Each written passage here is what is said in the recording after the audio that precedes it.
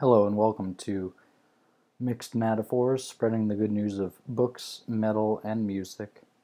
My top 10 favorite metal albums, and this is actually as ranked in my website. So let's see. Yeah, okay, here we go. Found it.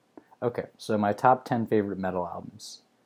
And you can see the top 25 ranking on mattthoughts2.com. The mattthoughts2.com/2023/11/18/top hyphen 25 hyphen metal slash, and all of the numbers in that entire thing are numerals. Okay. Number 10. And this list was sort of a ranked by the seat of my pants thing, but I think it turned out well nevertheless. Okay. Number 10, A Matter of Life and Death by Iron Maiden. I'll just read it out, actually. This one is both the sprawling story of a war from the opening track that does seem like the song in a CW title sequence, but still evokes the perfect feeling of not particularly being invested in your own life, and that's influence leading this character to being wrapped up in a war, to the tracks that follow like burning husks on the battlefield. It's not only a great sort of Oscar movie story of World War I from various points of view, it seems, but also what feels like an extended jam session for almost every song, or maybe every one, where they found a mountain of a melody or a rhythm and then they climb it for like 7 to 8 minutes. It takes a while to realize how great this stuff is, to sink into the slowness of it all. But once you do, you find that it's like sitting back and really getting invested in a high-quality movie. Number 9, Versus the World by Amon Amarth. This is probably the most solid of the Amon Amarth albums, and it takes everything good about their middle style and mixes it with a sort of more concentrated roughness from their earlier one. It is 9 tracks of just burning stone underneath the tracks of their endless marching. Number 8, Brave New World by Iron Maiden. And then, for Iron Maiden, you have an album that feels like a particularly stormy or fun day at the beach. There seems to be something just oceanic about this album. Not in a slow or a sort of massive way, although the sound is massive at points, but a refreshing kind of sea breeze about it. Even with the sort of sweltering desert vibes of the Nomad, which feels like Power Slave on a more spread out perspective, this album just goes from refreshing breeze to refreshing windstorm. Bruce's voice perhaps hits the most, and Bruce's voice perhaps hits its most happy medium here as well. Number 7, Senjutsu by Iron Maiden. Also this is. If you had to say the newest Iron Maiden album would have very little to do if you had to say the newest Iron Maiden album would have very little to do, at least overtly, with what I would have liked them to address, imagine how cool it would have been for them to have had a cover, for example, just a cover that treated 1984 the way they treated Blade Runner with Somewhere in Time's cover, which wasn't nearly as egregious as the year later Megadeth album doing the same thing, while having a band history of directly addressing events, this still hits hard, and perhaps hits all the harder because it just feels like 10 of the most organically long Iron Maiden tracks in a row, or most of them on the second disc anyway, while you have some of the most poetic lyrics, at least with Bruce's delivery of them and the Titanic sort of atmosphere of the music, that this one literally had me loading it up into my portable CD player before they let me have my phone back, I think. Or no, before they let me have my computer back to load the iTunes into my phone on the probation train. Basically every day anew, even multiple times a day. The Parchment is, by far, one of the best songs Iron Maiden has ever done, to me. And the lyrics, like the thing about sowing the wind and reaping the whirlwind on darkest hour, and just really work well. It's all just such a great album and a monumental piece of work. Number 6, And Justice for All by Metallica. This album is Metallica going the most Dragon Force they ever do, with the possible exception of either Death Magnetic or Kill 'Em All, which in their own way go hard as much as possible in as many ways as possible. With a song like One Being a classic in video game and other circles, it's having been on at least it's having been on, if I think, at least a Guitar Hero game being prominent in my memory of their inclusion memorializing songs, as much as Dragon Forces, from that album I included here, Through the Fire and Flames, had been. Or at least almost as much. At least almost as much.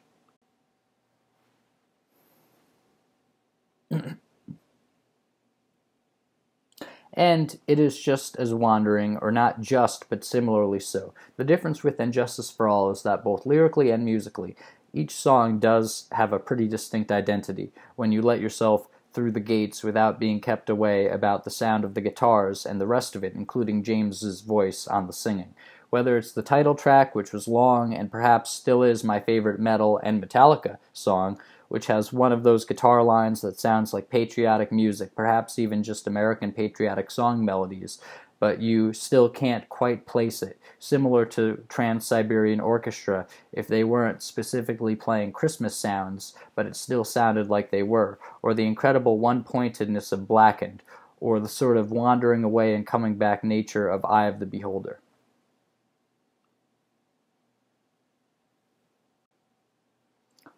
The fact that each of these songs has a lyric that you can put at the beginning of a Stateless Society essay, freedom with their exception, pull your strings, justice is done, just brings this home as being one of the greatest freedom albums of all time, although one that is definitely unpleasant to listen to, especially without having gotten into each of the songs yet. But this is also, thus, one of those albums where you can just listen and find new things and just integrate a lot more of it a lot. Number 5, Alpenpass by Minenwerfer.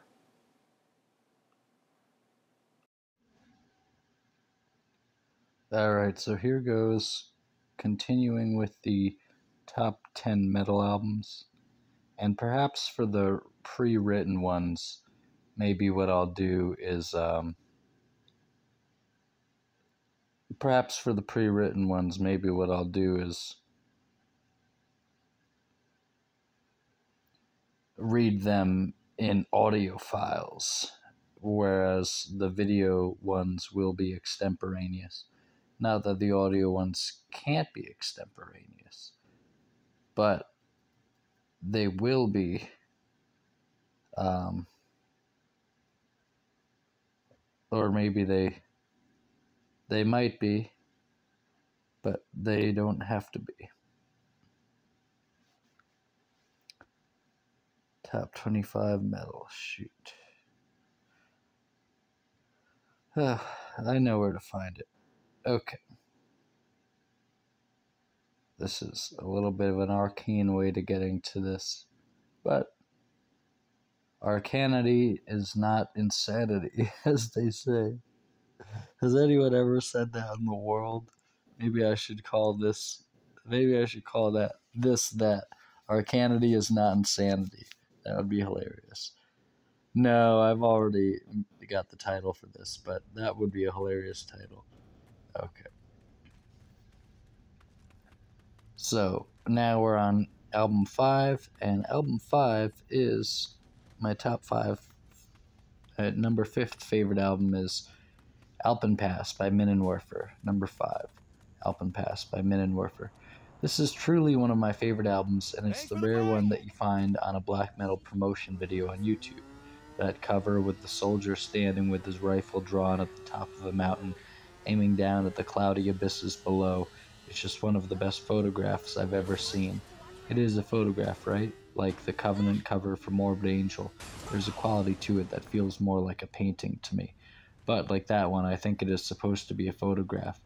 And the album has all of the airiness that you would expect from a cover like that, along with all of the intensity, like a stream of cold air coming through the sky as you peer down your sights and hope you can just hold it out on this mountain here at last.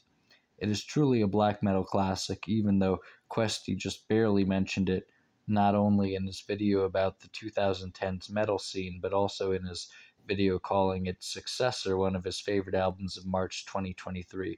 But unlike that album, which I have and do like, This one is not so incredibly soaked and choked in darkness that it is unpleasant.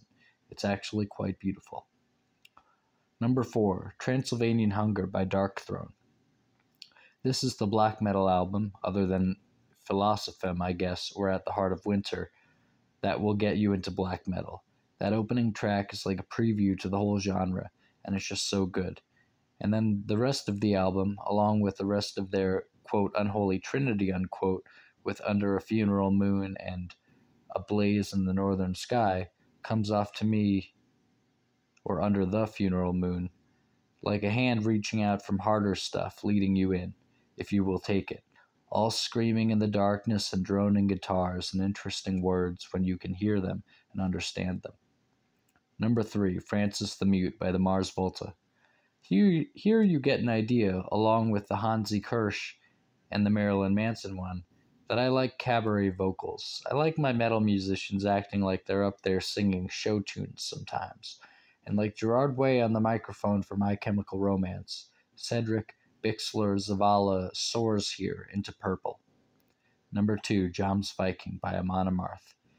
This, of all the Amon Amarth albums, is the one I have returned to most, putting it on like putting on Lost in Translation in the background on a dark night, like I used to do while I was drinking coffee and writing about Cowboy Bebop or something. It's just what I have called the Disney album of their catalog, and it feels like a story told by a really snappy, if not particularly artsy at all times, storyteller who knows how to play up what and when. You get just suitably epic and even Iron Maiden Brave New World-like guitars. I think not only does this emulate their sort of singular feel from that album, but it twists it and alters it to fit Amon Amarth's aesthetic, and singing, with Johan here sounding to me the best he ever does, and allows them to wash over the intensity of the music like a true relief. Number 1, Symbolic by Death album. Number 1, Symbolic by Death. This one is on their way to becoming my favorite band, with Leprosy also awesome, and the other two I have by them feeling like they're going to be growers, their first and fifth. But Symbolic, well, it has probably become my favorite metal album. There's a certain raw rage to Chuck Schuldner's vocals.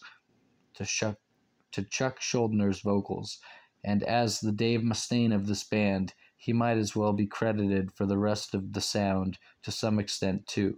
And boy, if this doesn't hit hard for me, the last line of 10,000 Eyes says it all. We are enslaved now. Raw truther lyrics and raw morality, unapologetically moral. This isn't a guy who's going to say, hey man, everything is religion when it concerns morality because it's unverifiable. He's going to say in a raspy wail, a serpent spews out fantasy, unjustified blasphemy that cannot be condoned, or this is not a test of power, this is not a game to be lost or won, let justice be done. And those are both from the same song. The same song. From the same song, the same song.